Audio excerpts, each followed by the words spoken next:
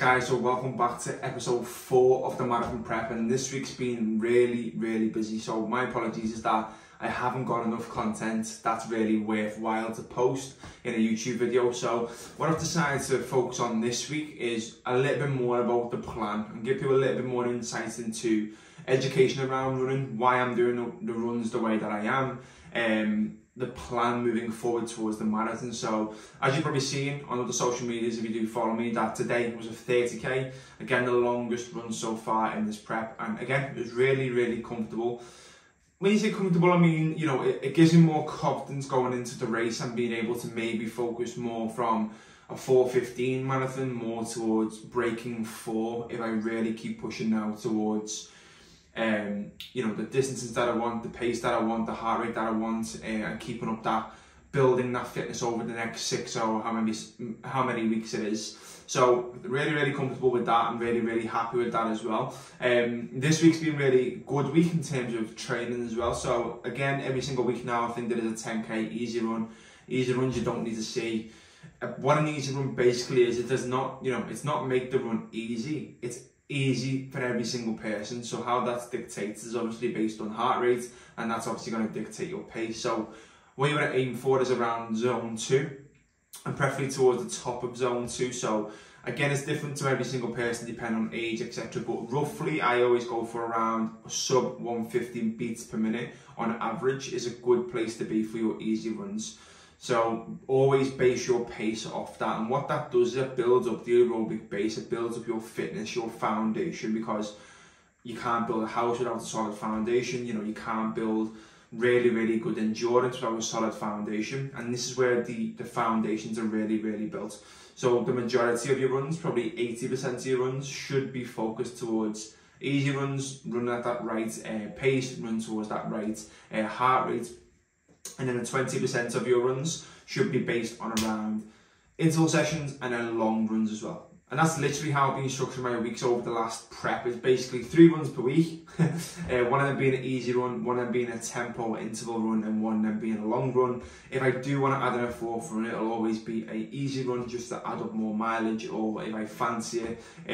But the interval runs, the tempo runs, they're the most structured. They're probably, you want them to be the hardest, not necessarily the long runs. You want the tempos, intervals to be the hardest, because that's where you're going to be pushing your pacing, that's where you're going to be testing your fitness, and that's going to obviously transfer into the longer runs as well. And then the likes of today at 30k, you know, 12k is more than that, and without a marathon distance, that's about basically practicing in the prep for the race. So make sure that fueling is correctly, seeing how we feel, pacing, seeing how that feels, obviously managing heart rate, just basically doing everything: pre-run nutrition, post-run recovery nutrition, intra-nutrition, so gels and spacing them out and so on and so forth. So just really playing with that, and again, based on what we did over the last weekend, really happy. This weekend, really happy. And then obviously we've got another long run at 32k, which we'll practice a little bit more as well. So everything's going really good. As I said, I just want to give people a little bit of an overview into a little bit more about what I'm doing, the race, etc. The race on the 19th of March, so I think it's around 6 weeks away, something like that, 7 weeks away.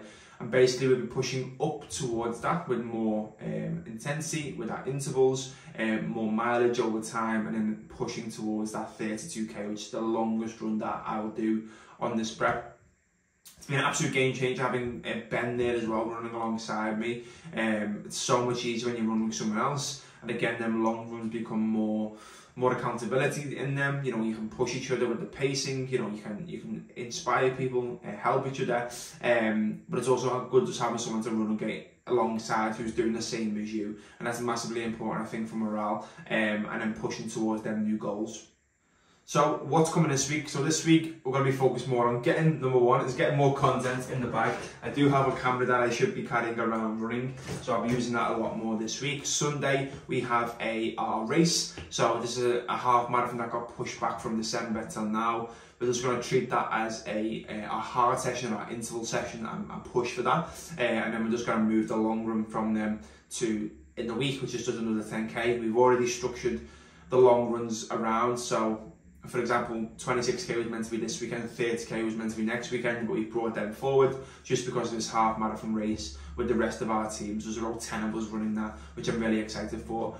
Big issue that arose is today, the bubble on my Alphaflys popped. So during today's race somewhere, don't remember where, because it was felt normal, I just felt a little squeak or heard a little squeak.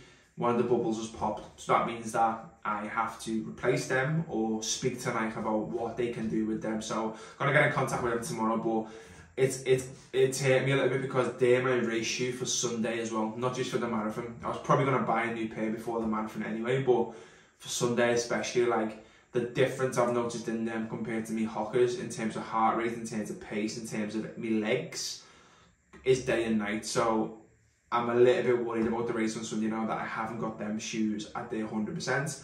I could probably still wear them, not gonna lie, but again, we'll see what Nike does, if they can replace them, if they can change them by Sunday.